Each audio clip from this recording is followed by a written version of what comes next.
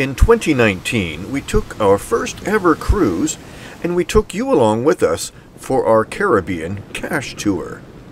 Now we're proud to present Caribbean Cache Tour 2. We visit 9 ports of call in Eastern and Western Caribbean, and we'd like you to join us. Come along, adventures beckon us, and geocaches wait to be found.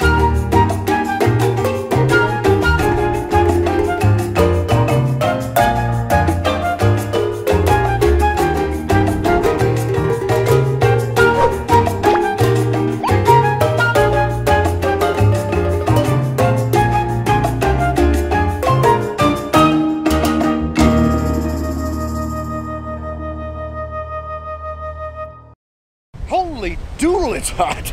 And windy! Whew. Today we're going to be exploring Costa Maya, Mexico. We're going to go see some Mayan ruins and some butterflies. Butterflies? Oh, cool! Okay. Oh, the monkey.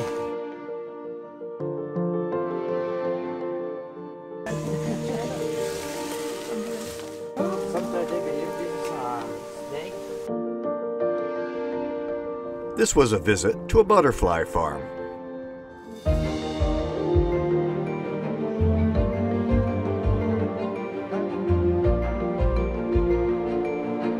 Butterfly farming is the commercial production of live butterflies and moths in controlled environments to supply stock for universities, zoos, insectariums, nature centers, or butterfly houses. Have you ever visited a butterfly conservatory? This could be where they come from.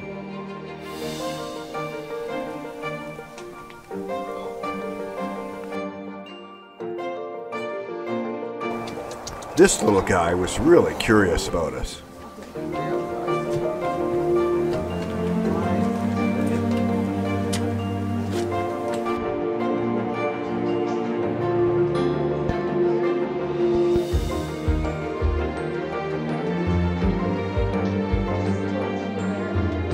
Once eggs become larvae, they'll soon become pupa, and these can be sent to conservatories around the world.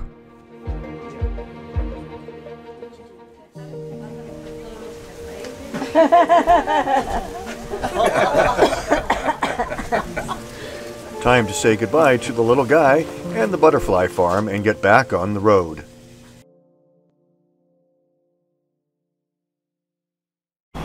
Before heading to the Mayan ruins, we're stopping at a pineapple stand.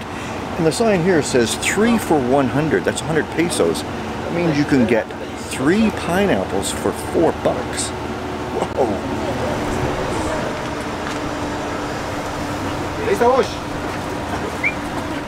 The pineapple was tasty, but we had Mayan ruins to visit and a geocache to find.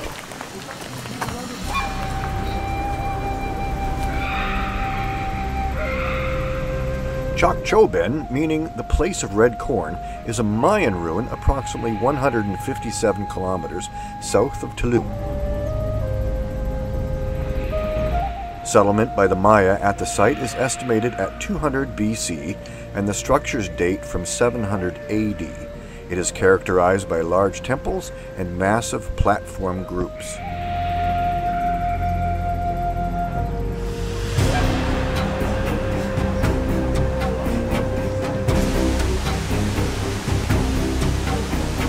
The ruins were officially reported to the Mexican government in June 1972 by Dr. Peter Harrison, an American archaeologist. Harrison stumbled upon this site while flying a helicopter over Mexico. He noticed numerous hills in predominantly flat lands and realized there were temples beneath these hills, which were naturally covered over a period of 2,000 years.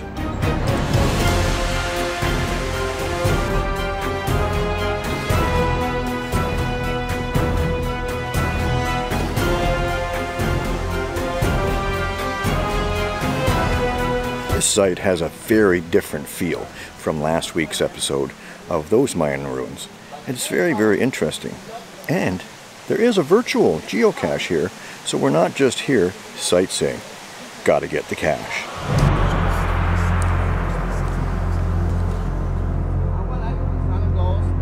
Between them is To get reward for the geocache, you have to take your picture at the virtual location, which is up the steps to the temple. So we got to climb to the top to get to that spot.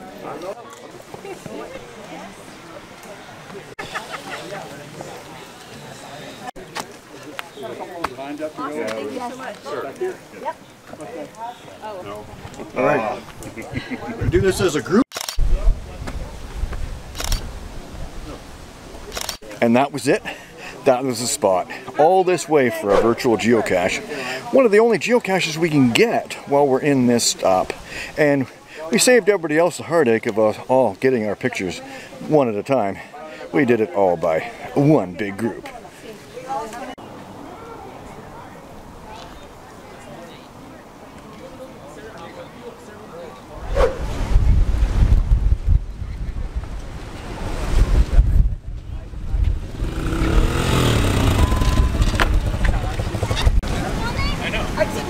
We don't have our push. We have 76 meters. I got it way over there. Nope. Okay, don't read the cache description. It's not by the sign. Then again, do follow the Mahala sign. It's not that Mahala sign, but that one. That was the only container Okay. there. That's fine. I just didn't know if it was retractable then. Oh, no, I don't think No. that's good. There's nothing else here, just rocks. There you go.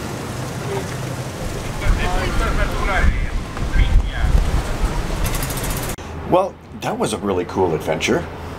What, you mean a specific one or the whole thing? No, what we just did. Where were we? There were so many places we've been, it's hard to keep track. The last place was Maya? Anyway, the ruins were cool. We can't remember the name. It's such a long cruise, and we've been to so many destinations. They were all fantastic, and please join us and have a look. Yeah, and so this is the end of our cruise now, but there's so much more to come because we're planning a road trip to Alabama and Georgia, and then up the East Coast back to Canada.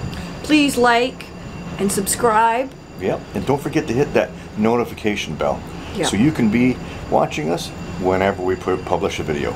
And keep watching, there's more caches to be found. Where will geocaching take you?